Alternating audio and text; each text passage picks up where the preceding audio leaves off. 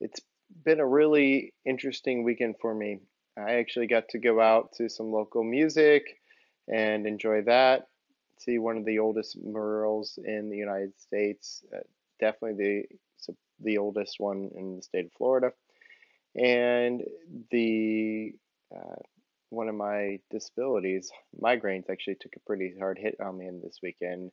Spent all day Saturday and Sunday dealing with it. I got the opportunity to go out and um, with one of the other companies that's going through the incubator with me and have dinner on Saturday night because my migraine broke enough for me to kind of get out and do stuff.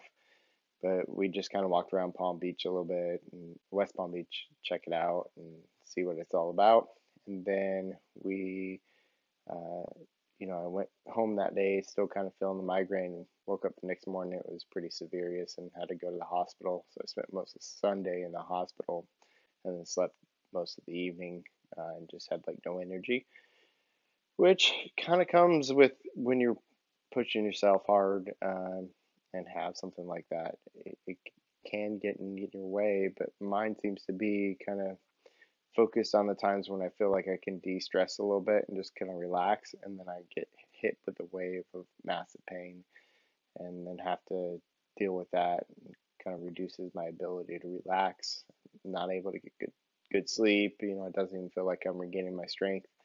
And then I wake up Monday pretty good, feeling all right and ready to roll and dive into what's next. But it's frustrating because I lost an entire weekend essentially to prep for the week, which uh, adds a whole nother level of stress to what I'm trying to do here.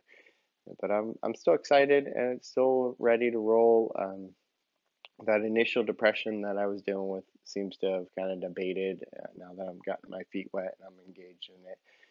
Which is what's really interesting about depression is like on the front side, it hits you hard, and then once you get through it, you're like, oh, this was nothing. I can handle it. I can do anything. I climbed that mountain, but you don't see it. You don't even think about it. You don't look back and see the times that you've done it before. It's in that moment. It's really got a grip on you, and you have to kind of bite down and get through it before you can really scale what's in front of you.